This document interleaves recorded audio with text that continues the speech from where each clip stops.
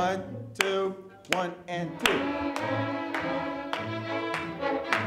Be patient, be patient, be patient.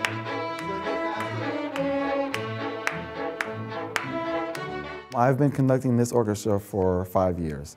The kids in my orchestra have been playing for anywhere between 1 to 5 or 6 years, and they play very well, and they love to perform. So any opportunity I get to have them perform, I do.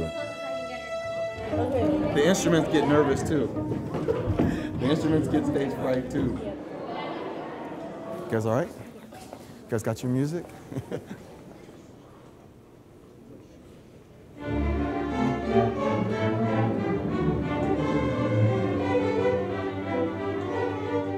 As an orchestra director at the San Gorgonio High School in Southern California, John Brannon loves to teach young students music.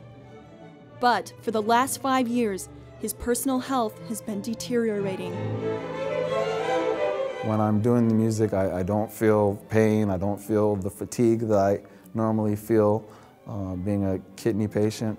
And it's just a nice escape for a couple of hours every time I'm involved in music.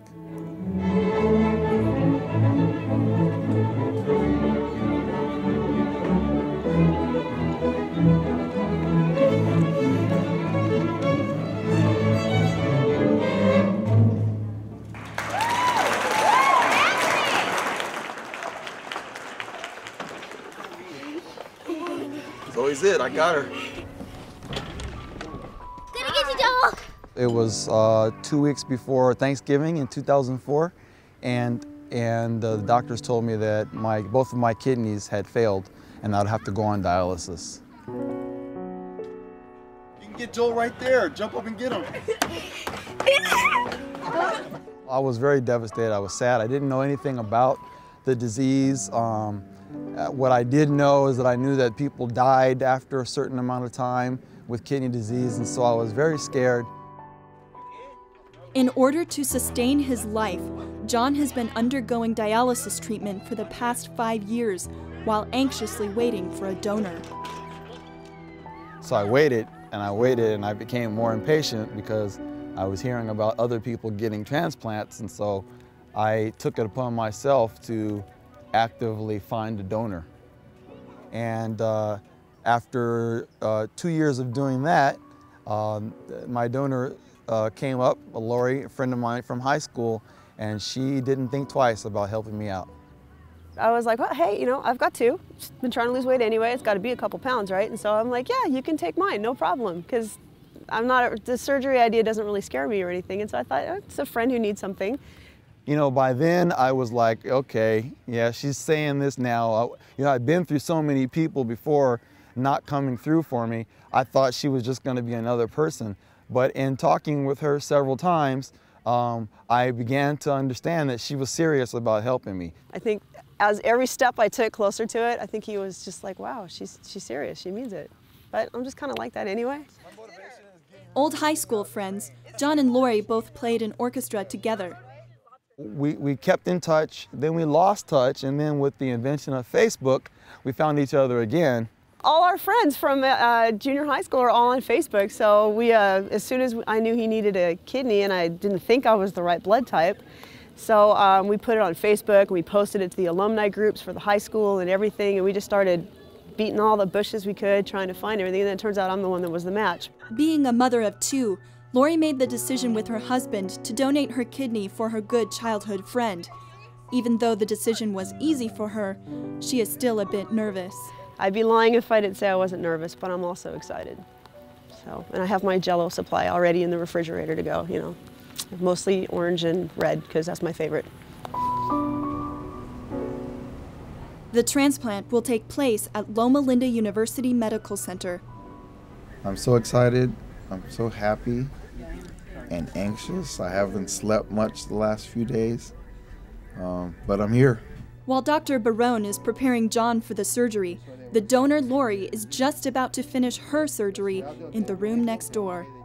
She's in there now, and we're just waiting for her to get done, and then I go in. There's a legion of people praying for me. People I don't know, people I know, friends of friends, It's amazing, and I feel all that right now. After 5 years of waiting and nearly giving up, John's day has finally arrived. They put me in tights and a head wrap. So I'm dressed for the occasion. Off we go.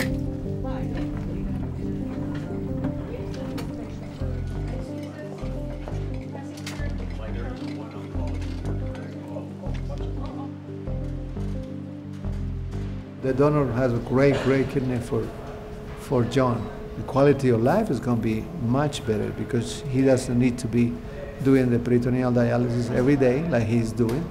And the other thing is the lifespan is going to prolong. This is patient Brandon John. Can you check your medical record number there? We are doing living unrelated donor kidney transplant. Agree. And to go again.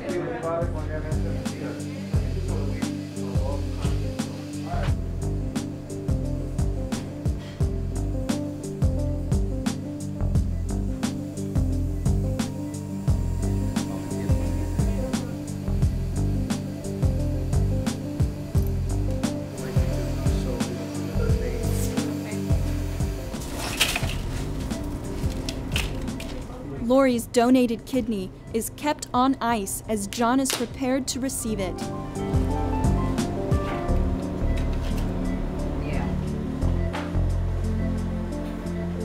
We're going to prepare the arteries and the veins for the vascular anastomosis.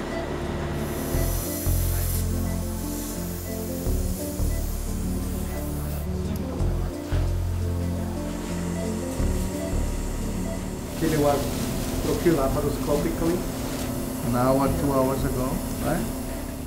And this entire kidney looks very good. In 2009, over 80,000 people were on the kidney transplant waiting list, but only 15% of those individuals received a new kidney from a donor, and less than 2% of those were from non-family members. So the kidney is here, so we're going to drop the kidney into the abdomen to do the first anastomosis. Best kidney transplant is the one that comes from a living donor. And knowing that, including non-family members, the results are great. This will be a nice opportunity to encourage friends, non-family members, to donate to your friend. The donor artery, the donor renal artery, and the recipient iliac artery are connected, so now the kidney has blood from the recipient.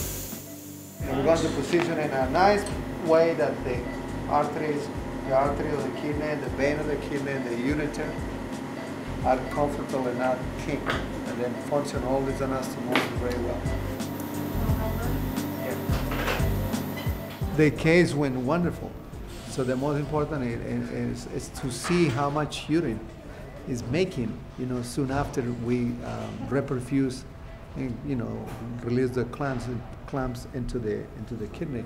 So the blood went to the kidney so nicely and pink up, and then it started making urine. And it's continued making so much urine, since that time. We are so happy with the results. We should go out to the corner. So look, let me show you one more time. So I have to cut it myself. Friends to friends usually are not the most common. With the time, maybe will be develop more awareness about the kidney disease, more awareness about donation, more awareness about transplant, and then also the recipients be probably less afraid or less embarrassed to ask the friends, could you donate a kidney for me?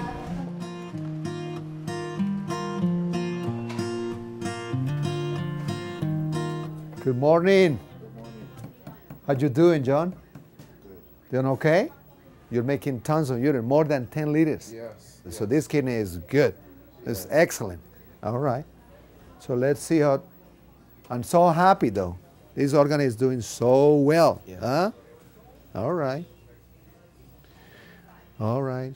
The incision looks good. It's very clean. Huh? And your abdomen looks soft, right? Your legs are okay. Getting a little stiff now. No, yeah. You're going to walk today, so they're going to get stretchy. You stretch your legs. Okay. But otherwise, you look really good to me. Yeah, I feel good. I think you are going to be going home very soon. All right? Have a great day, though. Okay? Good. Wonderful.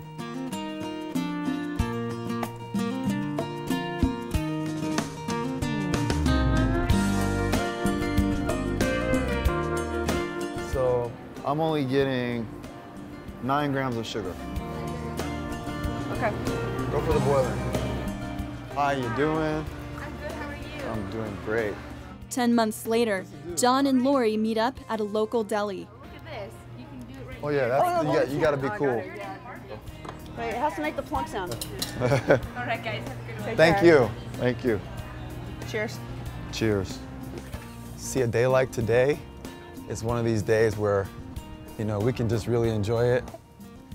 Everything with me, I feel like I'm back to normal the way I was before I got sick. And I have a whole lot of energy and everyone's noticing, everyone's saying, you're this, you're that, you've got color. I didn't even know I didn't have any color in my skin. I was concerned because I started feeling better before she did. And I was like, hey. He's like, you know, what are you doing? Oh, I'm just laying around taking pain pills. What are you doing? Jogging? Yeah, yeah. For me, there weren't really any surprises, but yet I was still amazed at how well everything went, and you know, little to no complications, and now I'm snapping my fingers, and here we are 10 months later. So, really, no surprises. Everything went very well. Jay's my bud. And she's a great person. I mean, when I went to her and mentioned that I needed a kidney, that I was waiting, she didn't even think twice. She said, well, what can I do to help? It's kind of cool. And for the last 5 years, he's been dying, and now he's Yeah. not even sick. Yeah. You know? I'm very blessed to have Lori in my life because of that. I mean, you see what kind of person she is, and you know, I just never in a million years would have thought that it would have happened this way, because I was looking in other directions, and God saw that it go in this direction. So it's becoming a little bit more acceptable for people to donate organs, but it's still not where it should be. But you know, when I hear stories, success stories like that, you know, number one, I think about Lori, and then, you know, I just think about this whole experience. It was life-changing. If you needed another kidney or another one, or lungs or livers or whatever, if I've got some, that's, you know. Yeah, my plan is to use up all of her organs. The whole time.